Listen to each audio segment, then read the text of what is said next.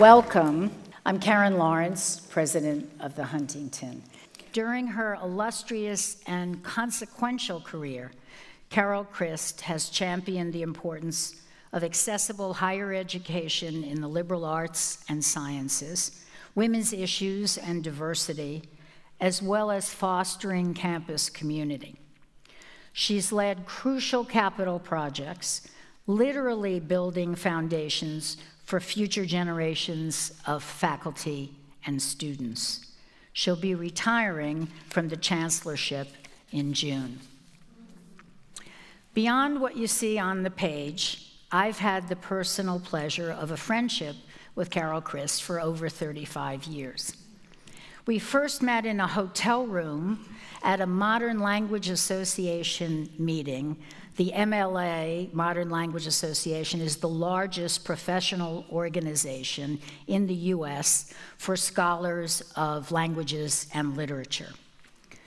The chair of the Department of English at the University of Virginia, a woman named Pat Spax, got the idea to invite all the women chairs of university English departments to get together at MLA.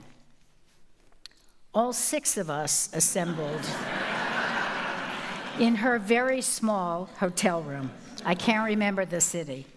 And that's how our friendship began. Since then, Carol has been a great advisor, including as a trustee of Sarah Lawrence College, where for 10 years I was president. We also have in common that we spent our childhoods going to public school in Bergen County, New Jersey.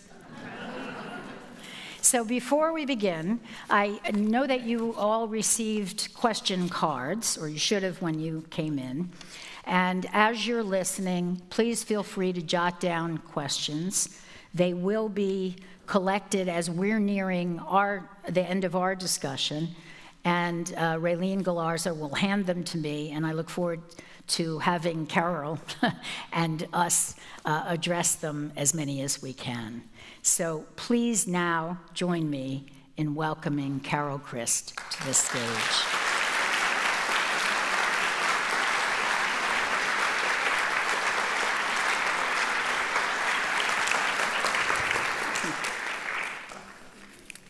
Okay. Welcome. It is wonderful. Thank you so much. Thank you so much for inviting me. It's an honor to be here, and it's a pleasure to spend more time with you. Thank you. And earlier, our wonderful library curators showed Carol some treasures in our library, Victorian poetry, Tennyson, Rossetti, Browning. Yes. It was wonderful, as well as some forgeries of those poets. I didn't know it was worth forging those poets, but it is. That's true. I left out we do have forgeries, but we label them, just so you know. Just in case you're coming to do research, they're clearly identified. Okay, so I would like to begin by saying you've had an incredible academic career. And when you completed your presidency at Smith after 11 years, I remember you're telling me that you were looking forward to returning to Berkeley and to taking a half-time appointment as the director of the Center for Studies in Higher Education. So my first question is, what happened to those plans once you got back to Berkeley? Because it certainly doesn't seem like you have a half-time appointment now. Well, I clearly flunked retirement. What happened is the provost at Berkeley resigned very suddenly. His wife became very ill, and I was asked to be the interim provost for a year. And during that year, there was a search for a new chancellor, and many people encouraged me to throw my hat in the ring. And after great reluctance, I finally did, and the rest is history. Okay. So you flunked retirement. Yes. I kind of did that a little bit. But I intend to pass it the next course. So when you started in July 2017, you're the 11th chancellor and the first woman chancellor. And there had... Thank you. Thank you. And there was a leadership crisis at the time, and free speech controversies. So we could start by, we're going to talk about free speech tonight, but would you talk about that first year and how you dealt with it, and was there anything that prepared you for that, but really about that first year? Yeah, I certainly will talk about that first year. So the semester before I began, Milos Yiannopoulos, who's a kind of right-wing provocateur, came to campus to speak. There was a riot on Sproul Plaza, a fire, lots of damage done, and he obviously couldn't speak. The speech was canceled, and he was evacuated for his own safety.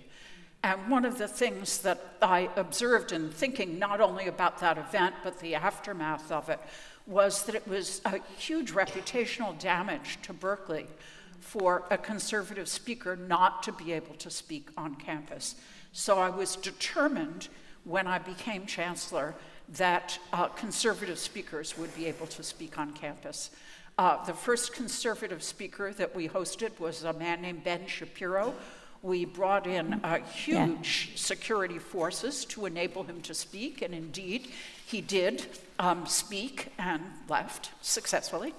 And then Milo Yiannopoulos decided he wanted to come back for what he called a free speech week, which were going to be 5 days. Oh my 5 God. days isn't quite a week, of 4 events a day.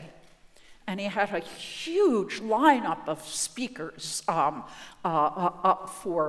for this event. And we were really trying to prepare really carefully. But then as the days got closer and closer, some very strange things started to happen. First of all, the student group that was sponsoring these talks, this Free Speech Week, hadn't signed any of the contracts for the rooms and hadn't put any of the deposits down. We thought this was strange. Then Milos Yiannopoulos published on his website the list of all the speakers who were going to come, and we started getting these calls saying, my name is on this list, but I've never heard of this event. Oh, God. So this was really curious. So we decided we were going to play a game of chicken. And my hunch, which turned out to be right, is that Milo Yiannopoulos didn't really want to put on this event. In fact, he hadn't really prepared to put on this event. He wanted us to cancel the event. So we did not cancel the event. And the day before, he pulled out. So what was really interesting to me about this was it seemed to me to suggest 2 different kinds of events. Ben Shapiro wanted to come to an auditorium like this. He wanted to speak. He wanted to have an audience hear him. Milo Yiannopoulos had no such intention. What he wanted to do was create a social media splash about Berkeley not allowing him to speak. And by calling his bluff, we succeeded.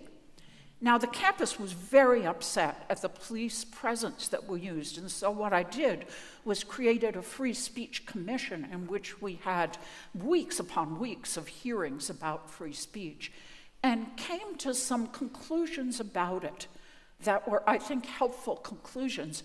I wish they were serving us better in this year, but one of the really interesting things about institutions of higher education is the student population changes every 4 years. So even if those students in 2017 and 2018 absorbed the campus dialogue, the students in 2024 are strangers to it, and so there's some things you have to keep repeating in the academy. And the current crisis, I think, is very, very different from the crisis that we had. Let me go back to that, but I'm curious, were there student organizations who had sponsored him? Oh, okay, yes, so it wasn't that it was outside people who were but pretending. It was a very small student organization. To be a student organization at Berkeley, you need 2 members. So very clubbable group. So let's talk about free speech and some of the differences. But I thought I would start by asking you about something that I think many people know about, the University of Chicago principles on free speech, which I think were voted by the faculty of Chicago in 2014. And it was to promote a lively and fearless freedom of debate, but also to protect that freedom when others attempt to restrict it. So it's about free speech and individuals being able to have free speech, but it's also a position of institutional neutrality. And that's kind of fascinating. I think maybe 86 or 80-something institutions have signed on. So my question is a kind of large one. First, what is that principle of institutional neutrality and free speech? Maybe you can explain a little bit about that, whether it's relevant to Berkeley, and whether you think it's either desirable or possible in this climate. It's really interesting. I don't think there's a yes or no answer to your question. I think for the most part, institutional neutrality is a good position for the leaders of universities to take. I don't think that someone in my position should be opining about every situation in the United States or internationally that occurs. And the reasoning behind it, I think, is really interesting, that you don't want the leader of an institution to appear to be taking sides with one part of his or her community and not the other. In other words, in a very controversial issue, making a statement about your opinion inevitably excludes some people, makes them feel less welcome, makes them feel like their views have of less value in the eyes of the institution. However, and this is where I depart from the Chicago principles, I think there are times when something happens that so strikes to the heart of the country. I think of the murders of George Floyd, for example, where not to speak out seems to me to suggest a lack of a moral compass. And so I don't think that, I believe that for the most part, institutional neutrality serves you well, but there are some instances in which the situation itself, its urgency, its moral urgency, seems to demand a response. I would also make an exception for issues that are immediately relevant to higher education, as opposed to situations in the world about which many people have opinions. Yeah, if something is mission related, if it's deeply affecting one's own community. I've also thought, what is your expertise to opine about? I mean, so it's part of what you're saying. But it seems now that presidents are expected, particularly presidents of colleges and universities, sometimes of cultural institutions, but I think it's even stronger on higher education. And so how do you assess, and when you speak, for whom are you speaking? Or do you, like, if you make your statement, I think you have to be very clear in your message for whom you're speaking. So sometimes I speak about something that's happened on campus and really invoke the values of the institution, like an act of bigotry, for example. Sometimes I speak in my own voice, and I try to be very clear that it is my own voice. So when the Supreme Court struck down Roe versus Wade, I wrote a letter to the campus about what Roe versus Wade had meant for me in my career as a woman and how I felt at this moment. But I tried to make it very clear that I was speaking for myself and from my own experience.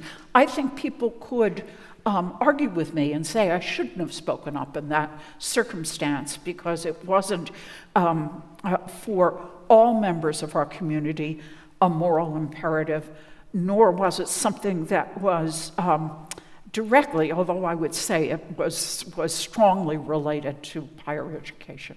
But you had made it clear this was something you Yes. felt intensely Yes. to be, and that morally it was important Right.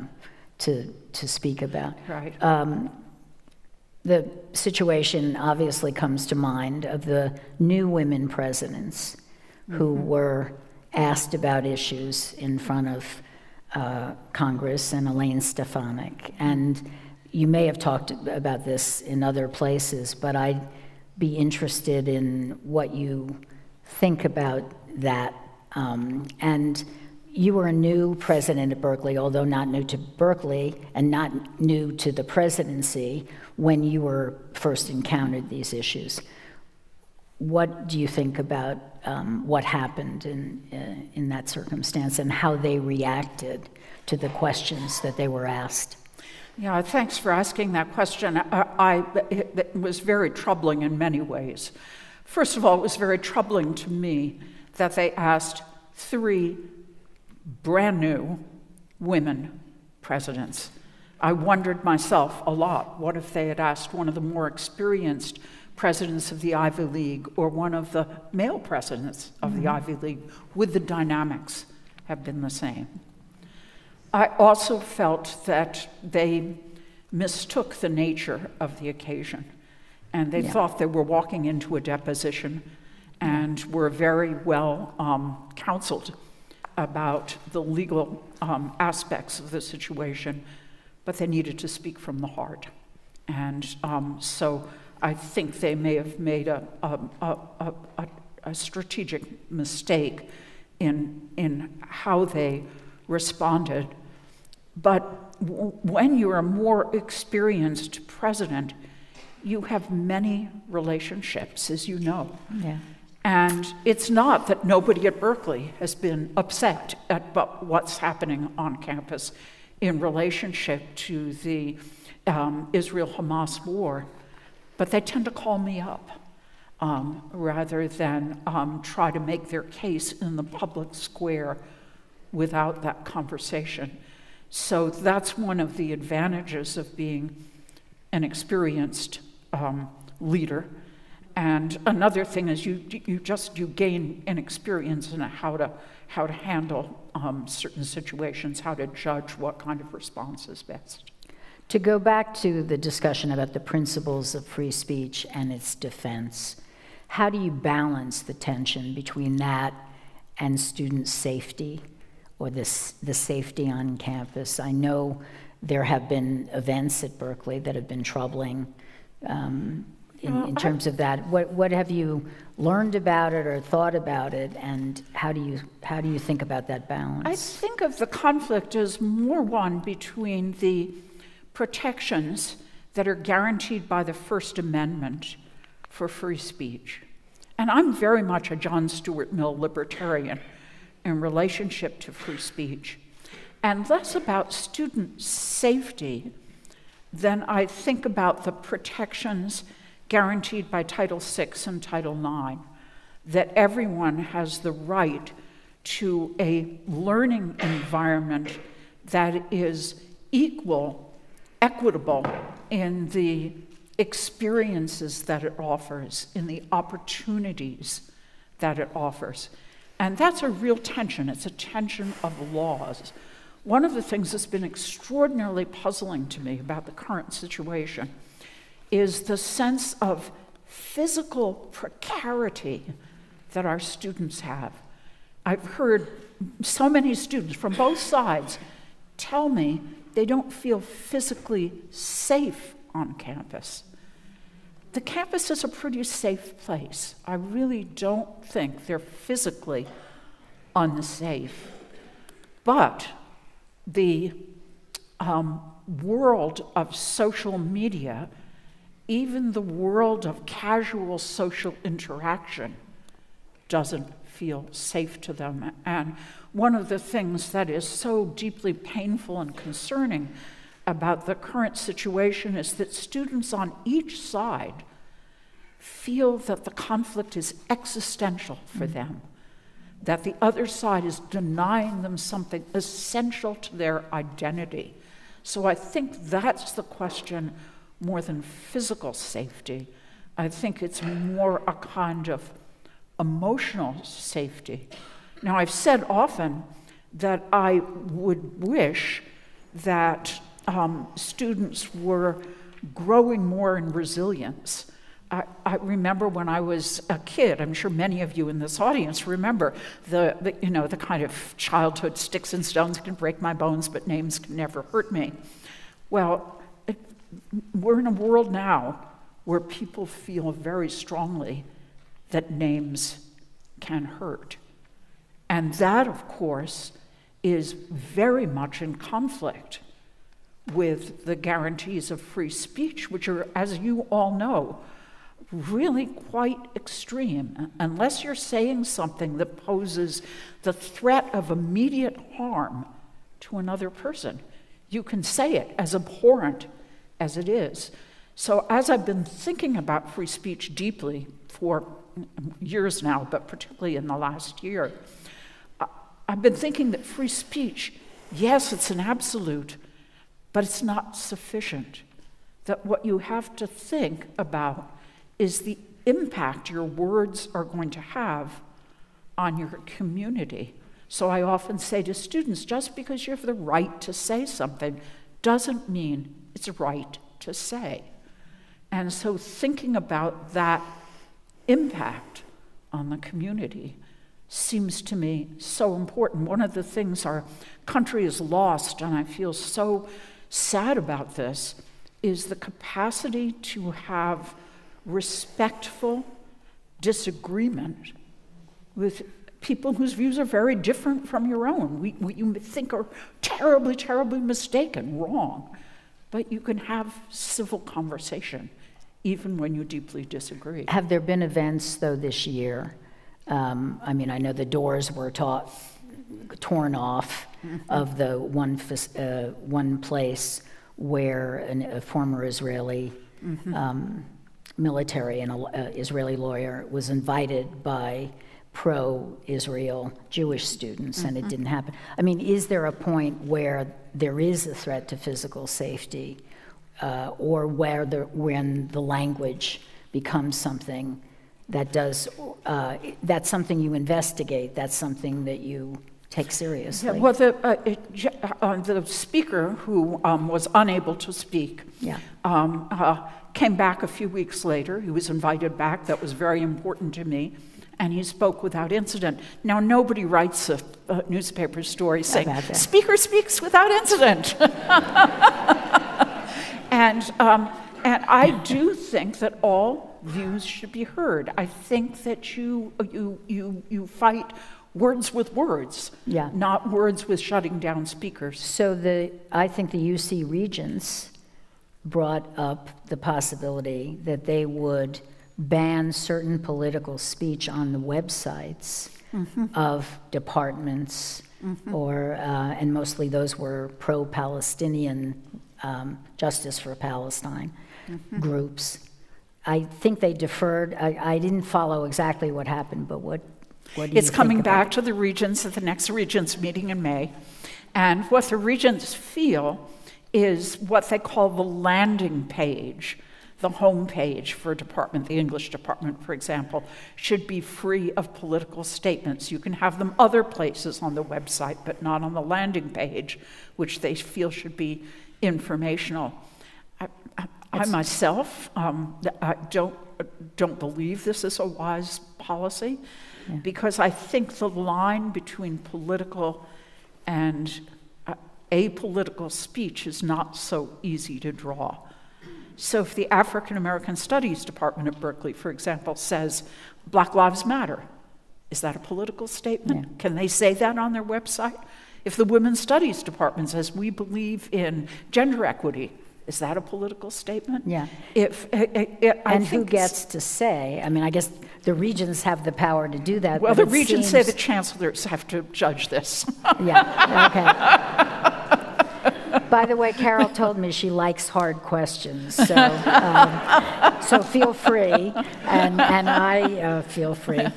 I'm going to shift gears a little bit. We could return to this, but I listened to an interview that you did, which was called Behind the Blue Blazer.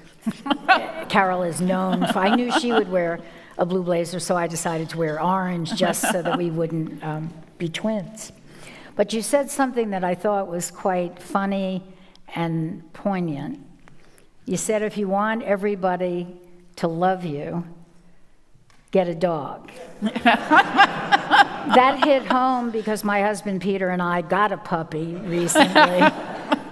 So I was thinking, and so my question to you is, what was your point about saying that, about leadership? I mean, I can't remember the question I was responding to, but often people are really interested in that aspect of your job in which people are saying nasty things both about you and to you, and they often disagree with you.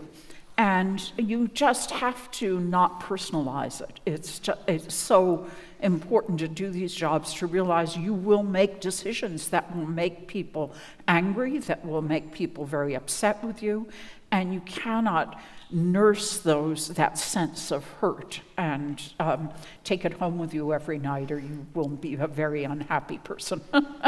And when I go home and the puppy is there, it's like no other.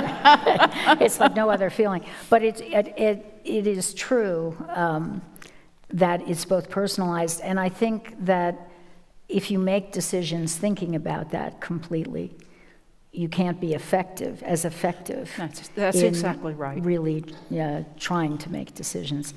Let me talk about something, a decision, and a kind of third rail for presidents, which is university sports. And ask you, we're in Pasadena, and 2 local universities, and many alums in the audience I know, UCLA and USC, decided to leave the Pac-12 and go to the Big Ten, leaving Berkeley and Stanford in the association and leaving them behind. I think what happened after that, but what was your reasoning about that, and how did you think about that, and what transpired? Well, first I should say that the landscape in college athletics currently is more volatile than I've ever seen it. So many things. It's not just conference realignment. It's athletes possibly becoming employees. It's the sharing of revenues with athletes.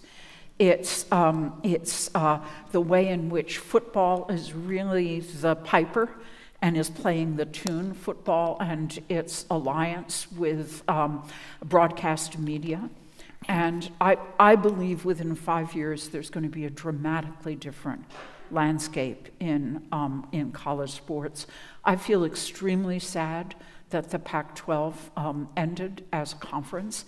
When I tell the story, which I'll spare this audience, of the way in which the Pac-12 collapsed, I said within the course of about 2 weeks, Kumbaya turned into Lord of the Flies. It was really a very, very difficult, but it was every school thinking, this landscape is collapsing around me, and I've got to find a place in a Power 5 conference. And so everybody voted, leaving the Pac-12 became the Pac-2.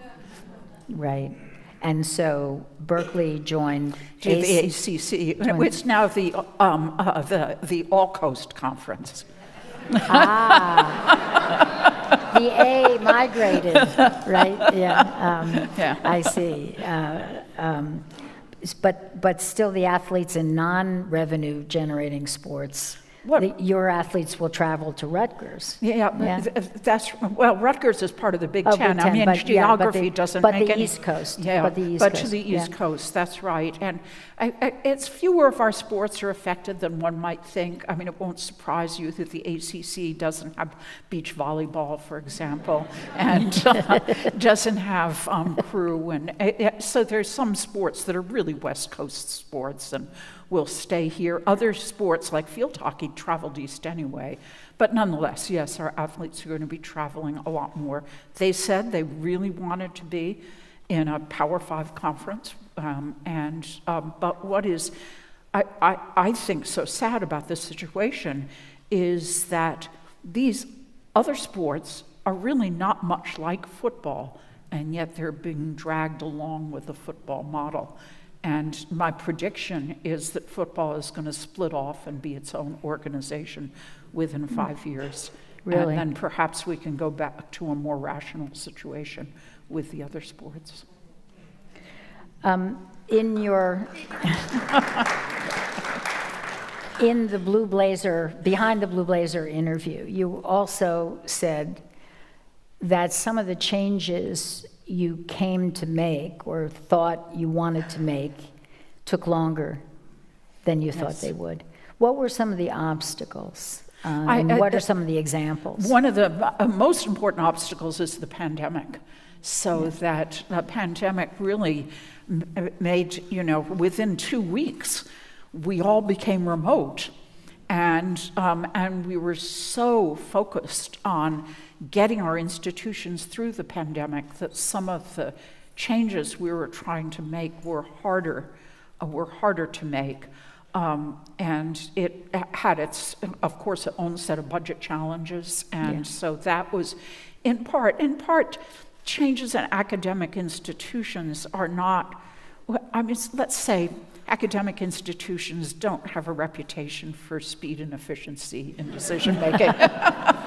It always takes longer because academic institutions generally are fairly flat institutions, complexly organized, have many stakeholders. People often think being the head of a university like Berkeley is like being a CEO. I say no way. It's much more like being the mayor of a small city, in which everybody feels like they have an ownership stake, and you have to bring enough of them along with whatever change you're trying to make so that the change gets rooted, otherwise it doesn't. What about the People's Park? Oh, People's Park.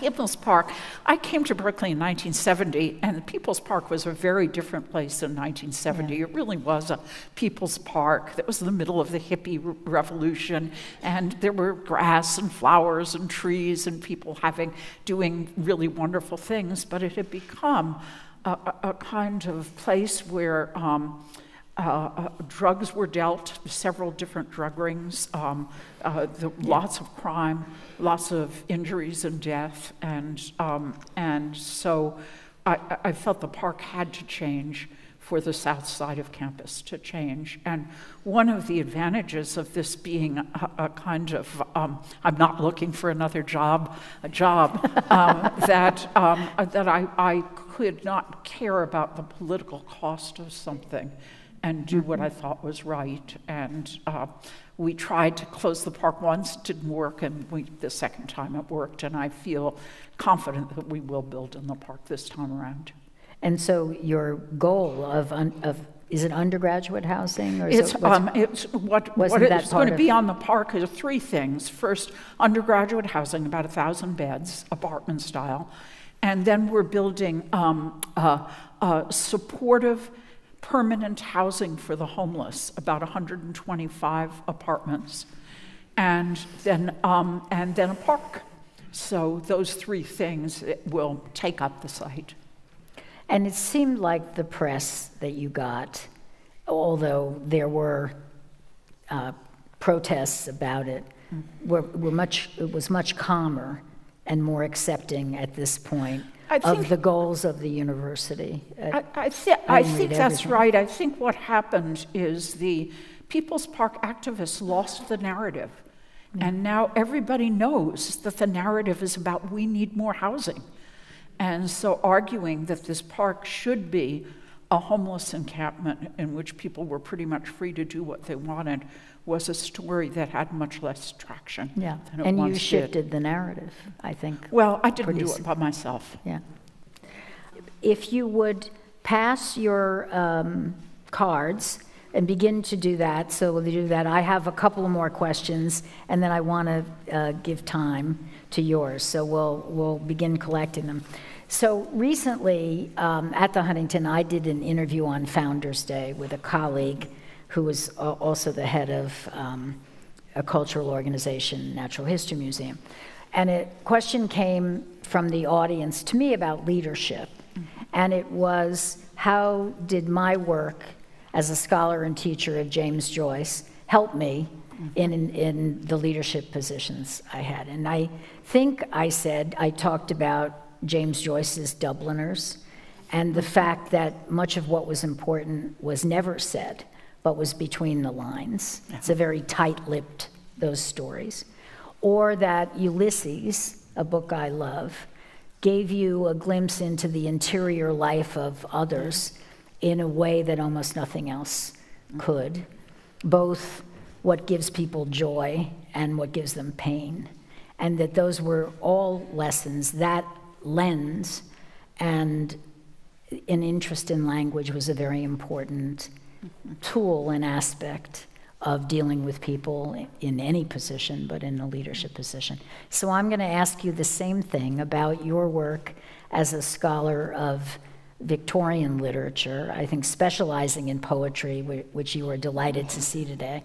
But, what does studying George Eliot's Middlemarch or Great Expectations or a Browning poem, how is that continuous with the way that you see your career, and what has it given you? Yeah, that's a question I'm often asked, as I'm sure you're often asked. And to me, the Victorian novel, they're these big baggy monsters, and what they're about fundamentally are the relationship of multiple individuals to society. And that's the work that we do. We're in the business of these very complex communities in which people as individuals are connected to those communities and connected to the society beyond the community of our individual institutions. You learn empathy from literature. You learn a sensitivity to language from literature. And you learn about narrative and storytelling from literature. And sometimes I think of my job as storyteller-in-chief. So much of being the head of an institution is telling stories. You know that. That's true. I tell the story of the Huntington. I tell the story of Berkeley. I told the story of Smith. And that's one of the things literature teaches you. So I actually think English literature is a great preparation for leadership. I'll clap for that. So Berkeley had one of the best, if not the best, English departments in the country for many years. How is it doing now?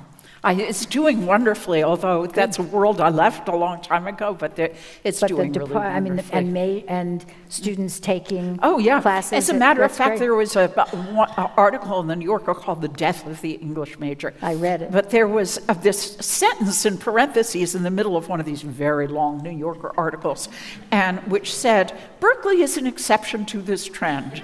And really? Berkeley, in fact, the English major is very healthy. I read that article and missed that parenthesis. So. I was looking for it. So my last question to you, and thank you, Raylene, great, is if your retirement takes this time, and takes this time, and you say it will, what will you do? Well, I'll spend more time with my children, my grandchildren. I'll travel more. I'll read more. I'll write. I'll spend more time on the not-for-profit boards that I'm a member of. And I will really just enjoy life at less of a furious pace than I currently have. Okay, so now questions from the audience. What's your biggest concern about the next generation of students? Oh, that's such an interesting question. I mean, I have two concerns, but they're connected. One is that I think we're still experiencing the hangover, is the way I describe it, of the pandemic, that students have forgotten or perhaps didn't learn at the point they would have learned how to be in community. So they've lost some of their social skills, and they feel a level of anxiety and depression that really worries me, and they live too much on their screens and in social media and less in company with others. And I think we're seeing that in the current conflicts on campus, where it's so hard to bring students together to actually talk with each other, as painful as it might be. Next question, with private college tuition now approaching $100,000 all in. I'm not surprised at this question, so it's a good one. And gainful employment available only in tech and data-driven jobs. Can students really afford to explore the arts and humanities? And this comes from a Smith College graduate from '93. Well, I think students are really depriving themselves of an incredibly important part of their education if they don't explore the arts and humanities. There's a wonderful essay written by a chemist named Thomas Cech, which is about liberal arts education. And he does a study of scientific leaders. This was back in a little bit after the year 2000. And finds that many of them went to liberal arts colleges. And he believes that studying multiple disciplines makes you, he argues that the reason to study the arts and humanities is not that you're a cultured person and you like poetry and you go to the opera, but rather it makes you a better scientist because you're used to changing your frame of reference. And I feel so sad for our students who think all they have to do is load up in computer science and data science and economics classes and don't learn things about history, things about the social sciences, things about the arts, things about the humanities. They're going to help them understand the world in which we live and the places their careers are going to take them. So I think they can't afford not to study the arts and humanities in terms of how well their educations are going to serve them through many changes of occupation and the many turns that life takes. I felt that very much as a college president and as an English major and teacher. How much do you think parents sometimes exert pressure on that? I remember as Dean of Humanities at UC Irvine, we had many biology students or engineering students who would sneak take literature courses. Yeah. Because it gave them, I mean, it's kind of in keeping with what you're saying. It felt like very important and they wanted to do it and they loved it, but they didn't advertise it particularly to their parents because it was not going to lead to, what are you going to do with an English major? What are you going to do with a history major? I feel like I have answers to that, but part of it is parents allowing that or supporting that. That's certainly a problem at Berkeley too. There's enormous parental pressure to go into the majors that parents assume are going to lead to lucrative careers. What I often do when I speak to audiences is talk about all the people I know, I'm sure you know them too, who were enormously successful people that were all kinds of majors. And I always tell students, major for love. I mean, it's so important. Certainly take classes for love. Yeah, I think so too.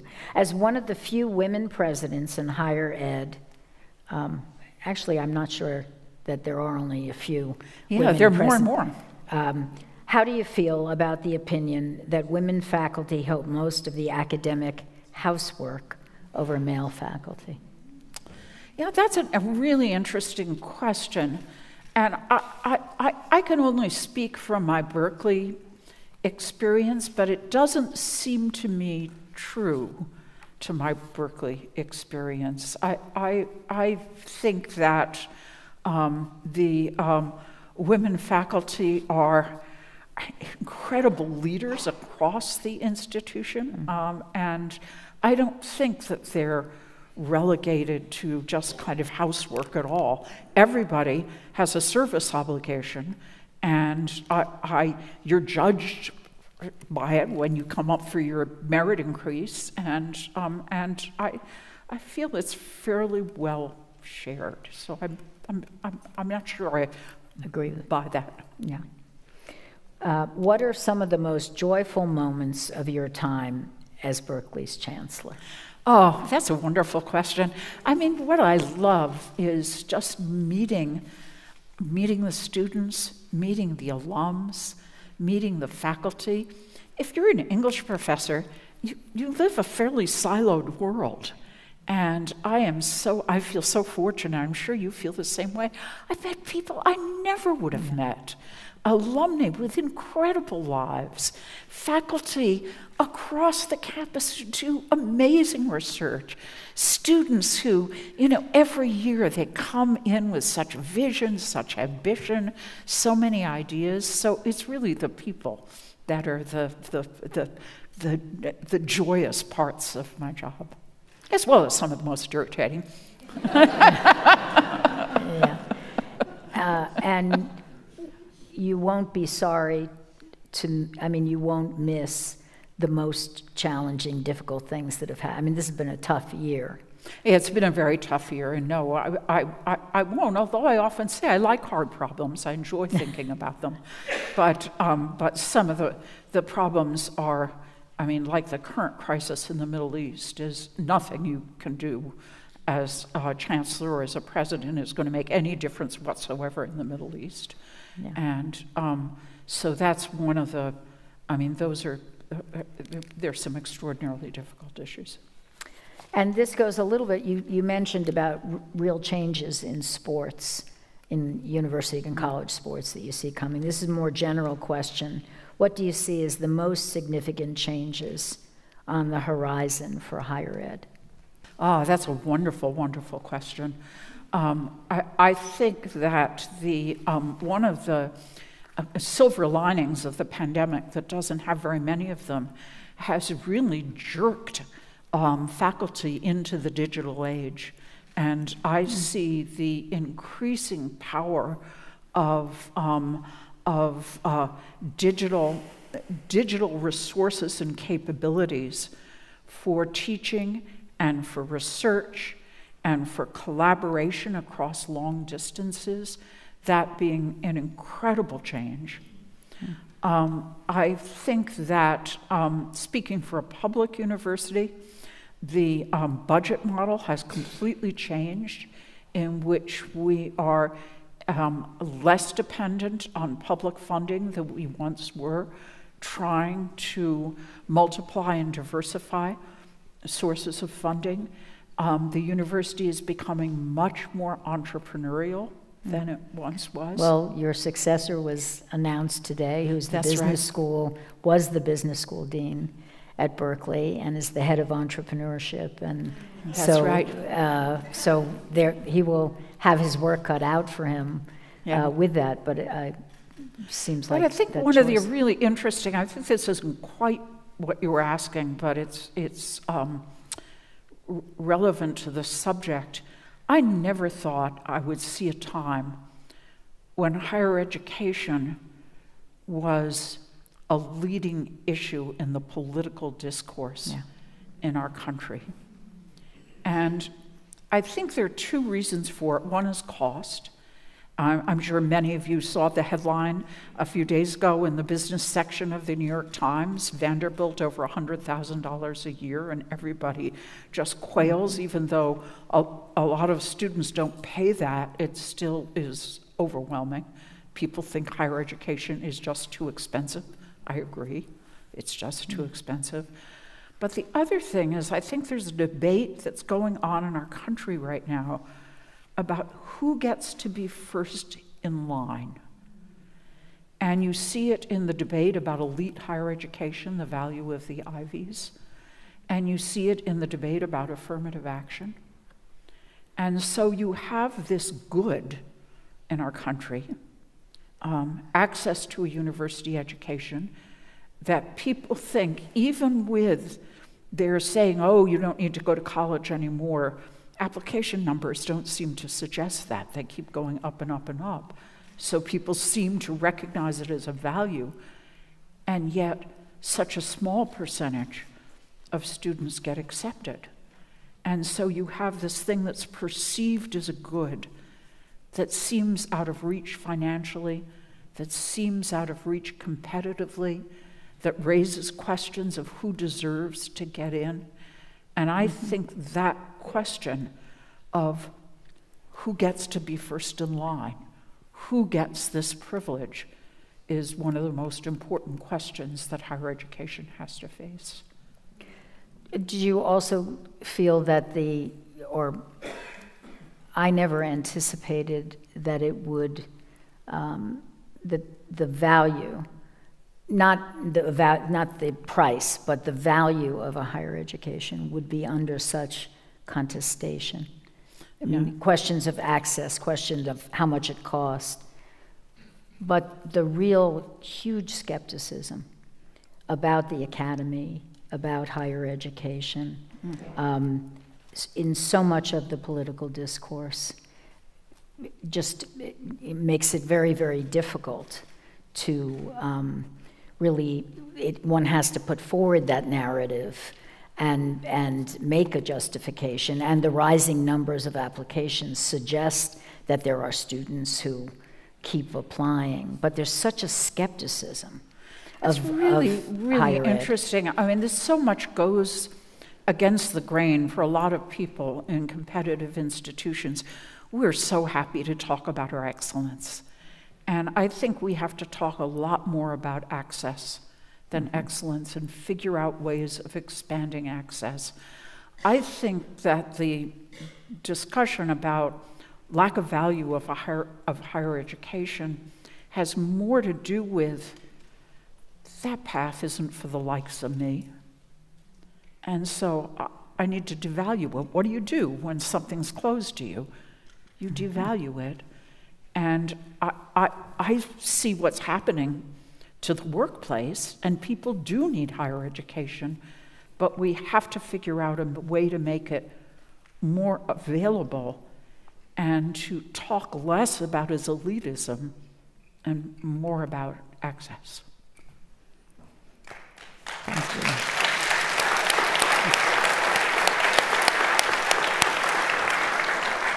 One final hard question, but not hard in the way that you might think this is a tough question. What's something you used to firmly believe about which you've since changed your mind? Oh, wow. I'm asking you this because I'm looking at it and I'm not exactly sure what I would say. That's a really interesting question. I think it actually has to do with free speech. I used to think free speech was an absolute, and it was an absolute because in the marketplace of ideas, the truth would always win out. I no longer believe in the marketplace of ideas, and I no longer believe the truth will win out. I think we all live in such media silos that there is no such thing anymore as the marketplace of ideas. I still think free speech is really important, but I no longer think the reason I thought it was important is true. Carol Christ, thank you so much. Thank you. Thank you. Thank you. Thank you. Thank you. Thank you. Thank you. Thank you, everybody, for being here. This is the last Why It Matters program of the year, but please stay tuned for what we'll do next year. And as always, it's great to see so many of you here. the programs at the Huntington. Thank you for coming. Thank you. Thank you.